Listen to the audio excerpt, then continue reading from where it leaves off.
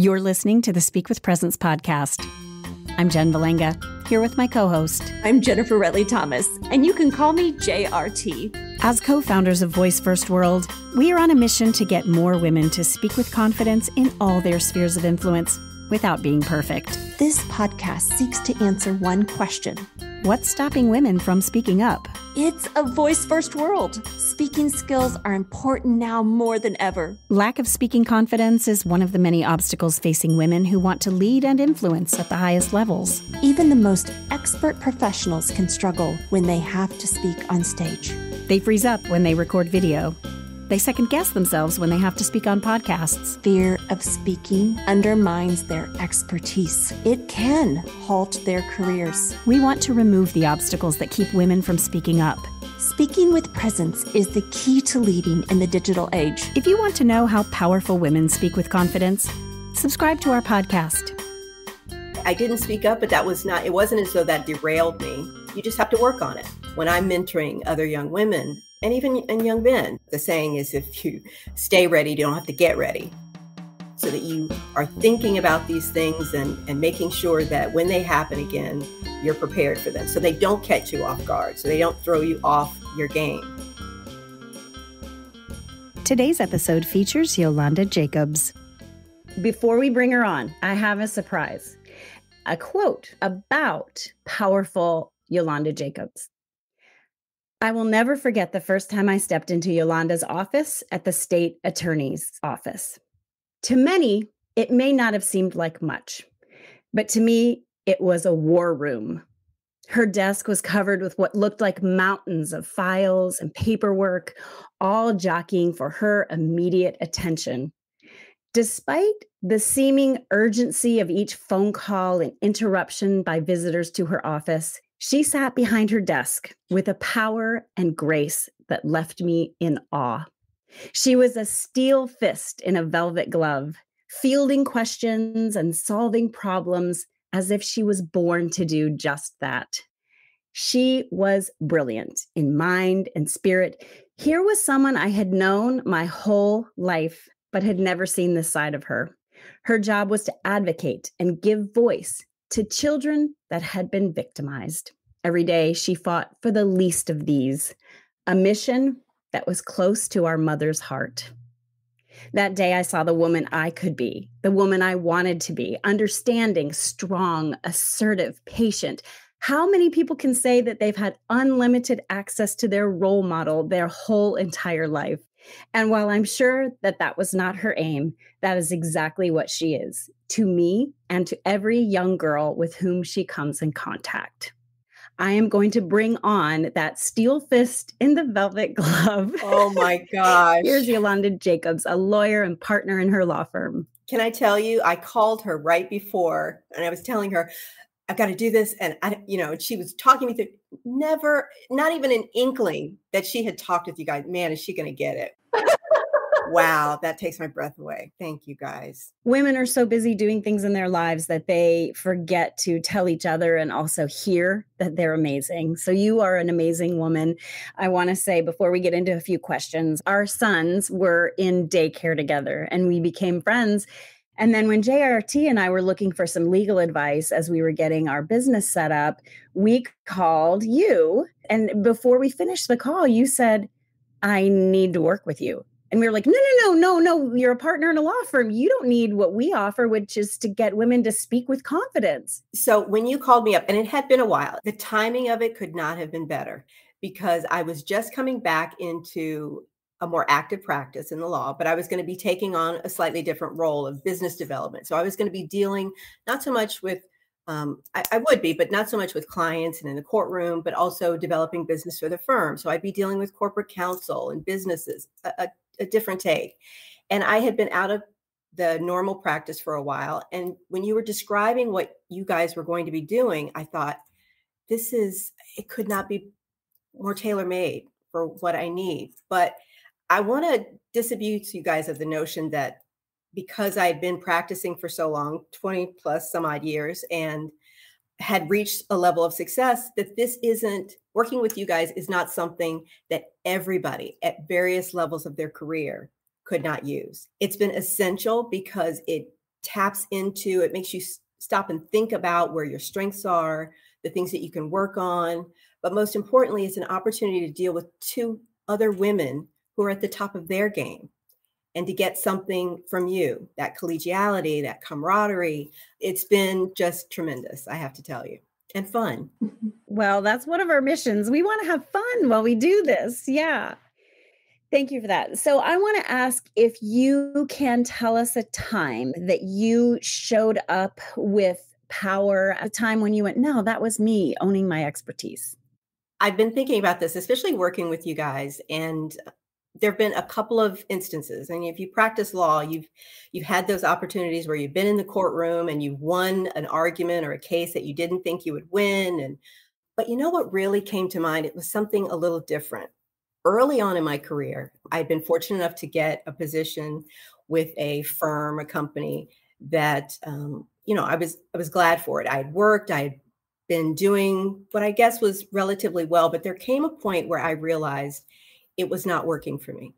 And I got up one morning, I hadn't even really thought about it or practiced it or had a plan afterwards, but I walked into my boss's office and I told him that I needed to resign. And I walked out and I could barely catch my breath, but it was one of those moments where I realized that I could have stayed, done what was expected, gutted through, right? Like we so often do, and been fine. But I think that was the scarier thing, to stay there and not really maximize what I knew I could be, where I was following my passion, where I was going to move up the way I thought my expertise should allow for. When I was thinking about that question, as I've thought about when working with you guys, that was the moment that kept coming back to me. It's not your traditional, you've spoken with presence and your expertise is shown through. It was standing up for myself at a time and saying, this is not right for me, even though I'm sure if I'd spoken with friends, they'd say, what are you doing? You've got this terrific position. Why are you walking away now? Particularly when I didn't have anything on the horizon to go to. But I just knew at that moment, it was the right thing to do. And I needed to do it, even if I was going to do it afraid. You do it afraid. Yeah. I was just talking to a client yesterday who was looking for another job, and she got kind of, how do I say what they want me to say to fill the job? And so we actually wound around to, and her words, not mine, but she said, oh, I need to stand in my truth, whether or not that means that I'm right for the job. And I said, yes, that's the only way to get past spiraling around. What if I'm not right? What if they don't want me? Have I said the right things? She said, I have to stand in my truth. Yes. And then you can sleep at night knowing if it's not a good fit, it's not a good fit. Exactly. And it sounds like you understood early on what your expertise was and how you could maximize that by taking that big risk and leaving. And I don't say that lightly, because I know there are many of us who aren't necessarily in that position where we can walk away from a job without somewhere knowing what's next. But, the more I thought about it, I thought my mother, my grandparents, my parents, they worked jobs to put me in the position where I'd have the opportunity to do just what I did. And I think it would have been a disservice to how hard they had worked and jobs they had done that they weren't necessarily thrilled with, to make sure that I had that opportunity to stay in that place when it was not the right place for me. I was sitting in somebody else's seat. It was not mine. And it was time to move on. I love that. And to think I'm honoring them because of what they sacrificed for me to be able to do this. Who am I to be afraid? Exactly. I'm never going to forget your words, because I think a lot of people that probably listen to this can resonate with what you said, that I'm in someone else's seat, and that's okay. Right. And my seat's empty and I need to get there. We can speak up. We can speak with presence. I think we've all seen the way it's supposed to look, the mechanics of it, or at least the outcome. But am I doing it in a way where I'm maximizing it? I'm doing it and I'm comfortable. It's me. Or am I putting on a facade for the audience that I'm speaking in front of? And am I enjoying it? Am I getting something out of it? Or, as I said, am I white knuckling it through and not getting the most out of it, not just for the people I'm speaking to, but for me? And so what I found is there are always ways I could do it better. And the other thing is when I don't do it perfectly, that I'm confident enough to know I'll get another chance, right? I'm not in my head about it, replaying, oh my God, I could have done that better, or that was horrible, or how am I going to face those people again, or I never want to do that again. There's a confidence that comes with being out there and making those mistakes and not doing it perfectly and giving yourself a break about it and saying, what could I do better? What did I learn from it? There's always something good that can come out of those experiences. On that point of who's your audience and who are you showing up as, sometimes clients get really confused about that part because, I trained actors for over 20 years, and it's not that I want professional women to be actors, but remember, in all of our spheres, we wear a different hat. You wear a different hat when you're with your girlfriends than you do with your parents or your children or in the workplace. But I think what happens is so many women don't really know who they're supposed to be in the workplace, because if they're in male-dominated professions, their models might be men, and that's not the suit that fits them exactly. Or maybe they've seen other women and they go, that's not exactly what I want to be, or that is what I want to be, but who am I to think that I could be that? Right. Who am I to think that I could be the steel fist in a velvet glove? Again, if you're going back to your own truth, yes, there is a way for you to wear that mask, that hat, a persona, whatever. It is going to be different, but it has elements of who you are as a person for sure. The beauty of it is, I think once you give yourself a break and you recognize there's more than one way to do this, whatever this is. And if I show up genuine, comfortable, confident in my expertise, I mean, what more can you ask for, right? It's when you're uncomfortable because you're trying to be something that you're not, or you're not, you haven't kind of made peace with where you are and what you're doing, that I think people, they sense that, that comes through whether you like it or not. And then that, I think it's a snowball effect, and it just makes it worse because you're constantly fighting yourself, trying to figure out what's missing, what's not firing right. And so, and maybe this is unfair, you guys tell me, but I think a lot of women struggle with that because they're so, particularly if you're in male dominated spheres, that there's very few role models for you. And so the more of us that show up in those spaces and are just ourselves, I think the benefit of that is you're showing to other women, you can do the same thing too. You don't have to do it just like me. You don't have to do it just like the only other woman that you've seen at the table. There's room enough for all of us, and there's a benefit from that. It's just such a freeing realization once you just try it. What's the worst that can happen, right?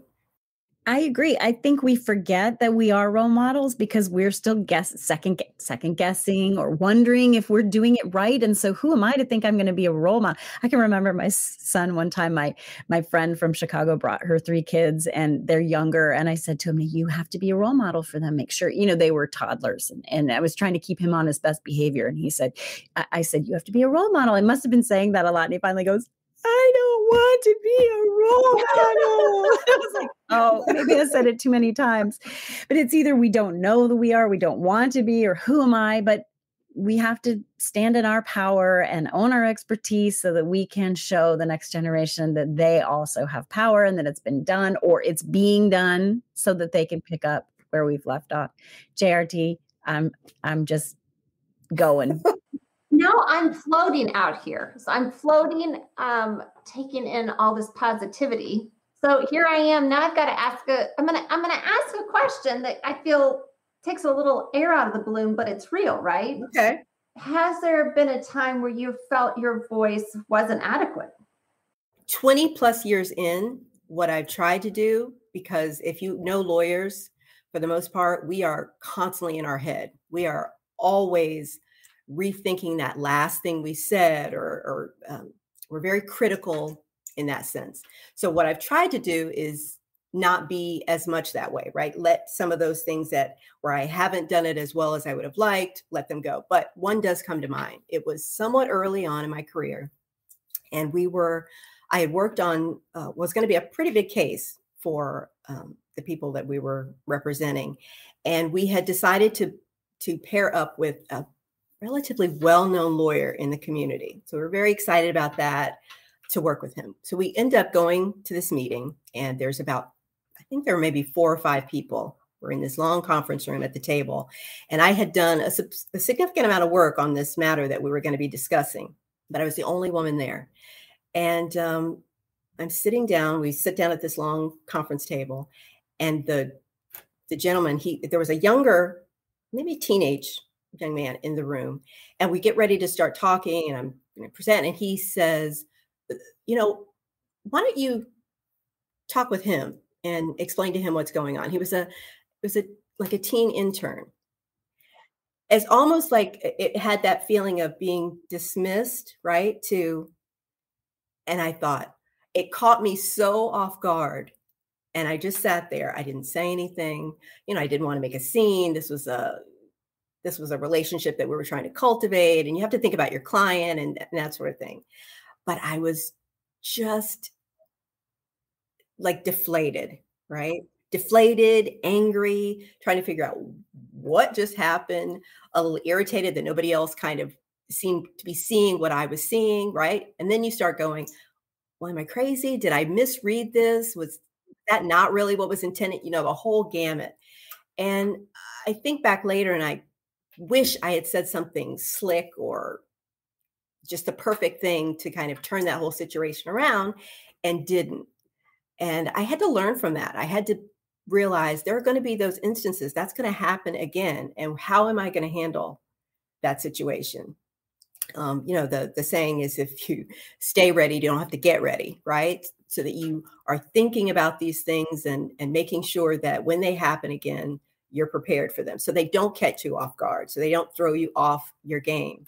So when you ask that question, that's kind of been one of the things that I've thought about. And I've told that story before. In fact, when I'm mentoring other young women and even in young men, when you're new and you really aren't certain that you have a place at the table, that's when you can really get caught off guard by things like that. Next time, being ready, being prepared for that sort of thing. But you know what? I didn't speak up, but it wasn't as though that derailed me. You just have to work on it. Those are one of those things where you have to say, you know what? These things are going to happen, and it's not as much a reflection on me as it is the reflection on the people who do it. As we get more allies, male allies speaking up I would like to think that nowadays some man in the room somebody would stand up for that situation that just seems so obviously wrong now.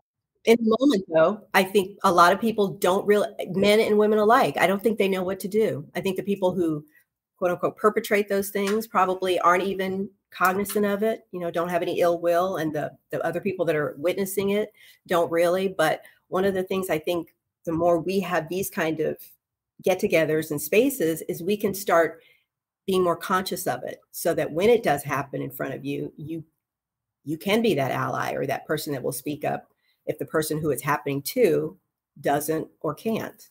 What is the problem, do you think, Yolanda, of women not speaking up?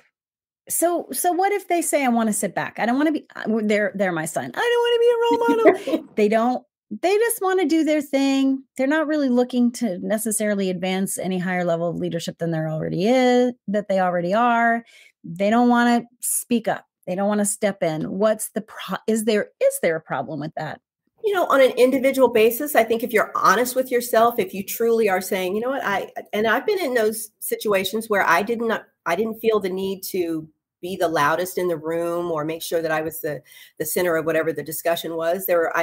By nature, I'm a somewhat reserved person. I'm comfortable sitting back and observing and watching and interjecting when I feel it's worthwhile and I've got something worthwhile to say. If that's truly the case, it's different, however, and you have to be kind of honest with yourself, brutally honest, to say, is that what I'm doing? Or is it really that I don't feel like I have something to offer, or that I'm going to be taken seriously? Or, you talk to us a lot about expertise. And when you asked me that question the first time, what's your expertise? It caught me off guard, because I thought, I've been doing this for 20 some plus years, and I could not quickly and easily explain what that is. And so often I've been in spaces where you feel like if I can't write a treatise on it, that it's not my expertise. I shouldn't be claiming that I'm an expert in something.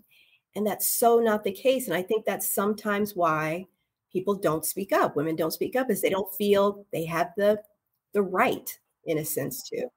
Men apply for jobs that they have 50% of the qualifications. 50%. Women won't apply when they have 98%. This is research that they've done again and again and again. Men go, I think I can do that. Even if they can't, even if they have no experience. I love to tell the story. When I got on Clubhouse, that audio social media thing, which I have not logged into in a very long time, but when it first came out, there was this guy. I was kind of looking through all the public speaking people, and there was this guy who was like, I am the best public speaking coach in the galaxy. Well, you know what? Hey, do you, dude? I mean, at least he's out there saying it. Shame on us that we don't kind of step out there the same. I wonder, what is that? Is that we get signals from, where does that come from? Because that's such a disparity, right? 98% of women versus, men have 50% of the capability, at least on paper, and are more than willing to throw their hat in the ring and say, I can do this. I get it that if your personality says, I'm good where I'm at, that's a real thing. Mm-hmm. To your point about really doing some self-reflection about, am I staying back because I need 90% of the boxes checked? Right.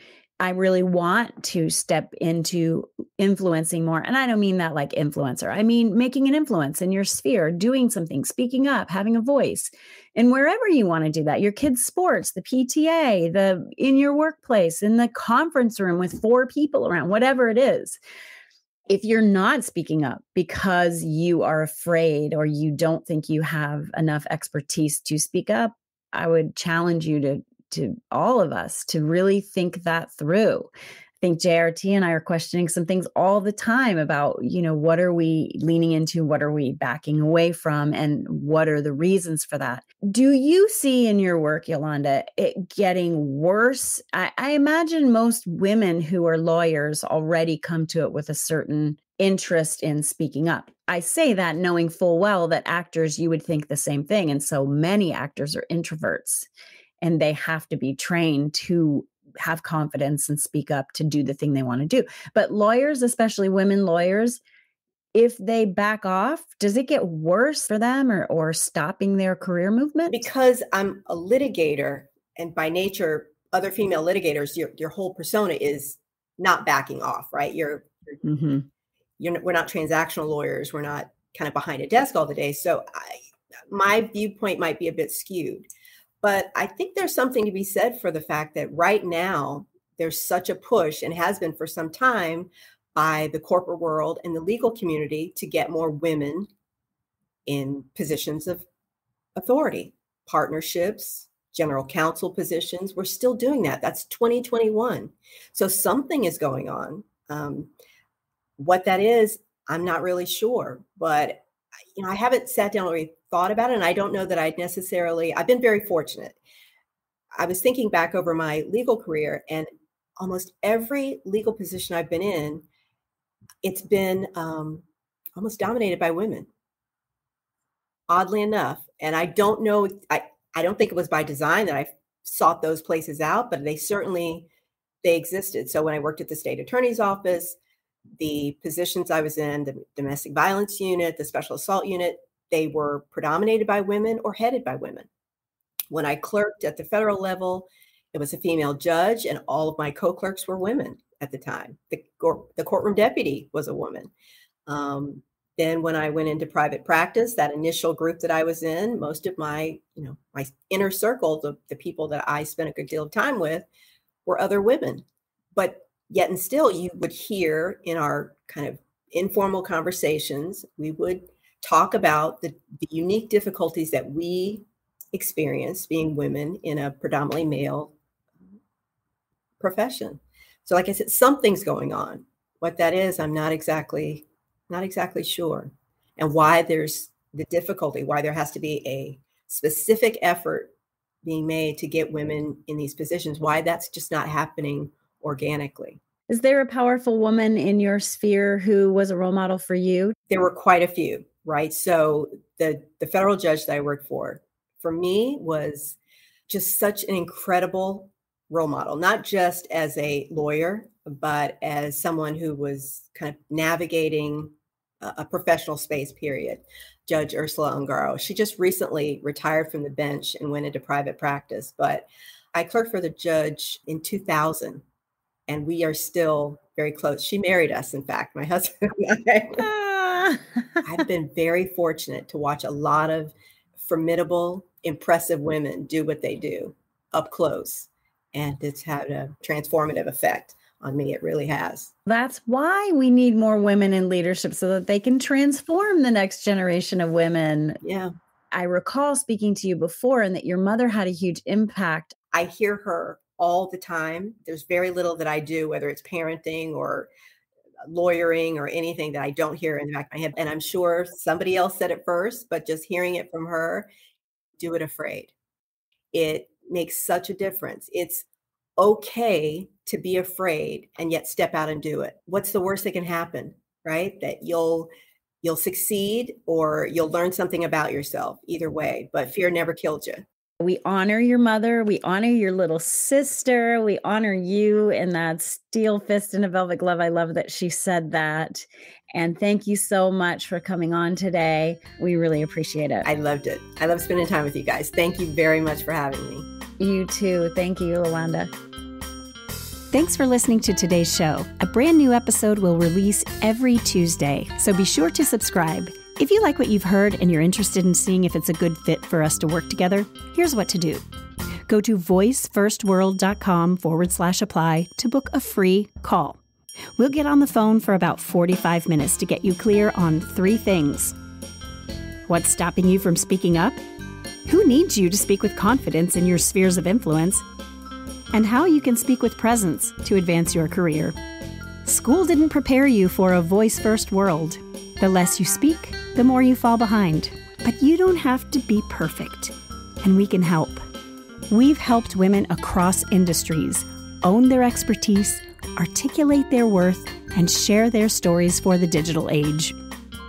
To see if we can help you, head over to voicefirstworld.com/apply. I'm Jen V. And I'm JRT. Let's talk soon. Thanks for listening.